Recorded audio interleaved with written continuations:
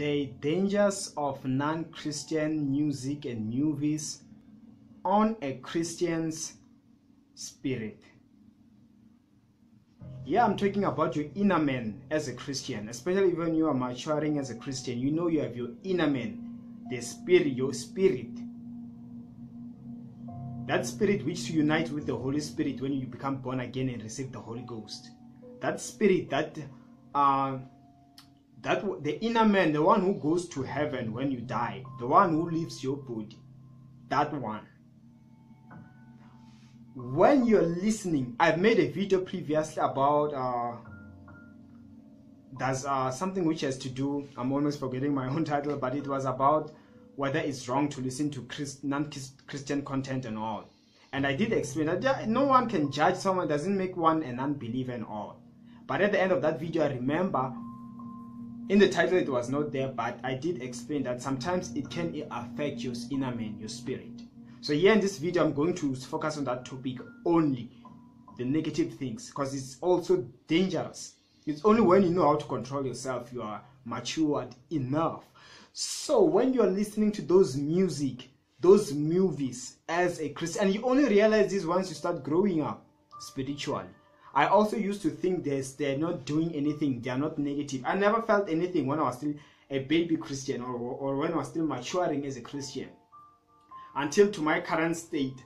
Now when you become so sensitive to the things of God, to the things of the Spirit, that's when it's easy for you now to tell the difference. When you are listening to non-Christian stuff, watching non-Christian movies, you are seeing things which the Holy Spirit He does not like and all, which goes against your inner man, against your Holy Spirit inside of you. And you begin to realize how they can affect you.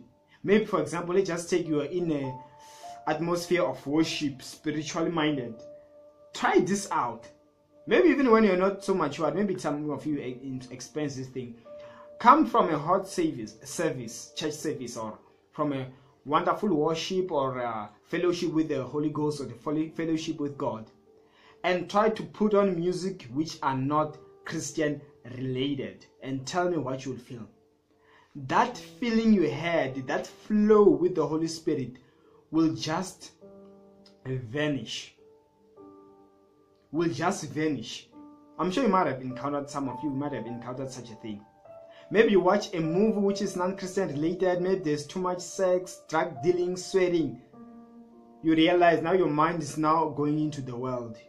You're no longer meditating, you're no longer worshiping, singing hymns, praise songs in your heart. Most of the time, you realize it's because of what you've been watching. It's what you've been listening. Just like when you talk to people and they start talking about worldly outside things, wicked things, you think, no, now those things, they started to occupy your mind and they enter you, they disturb your inner man.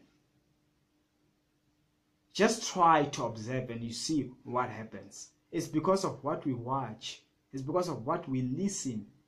But the moment you play some gospel songs, something you realize, you start feeling like praising God more. That's why some people, you find out on social media, you find that you know that they are very wicked. They like swearing.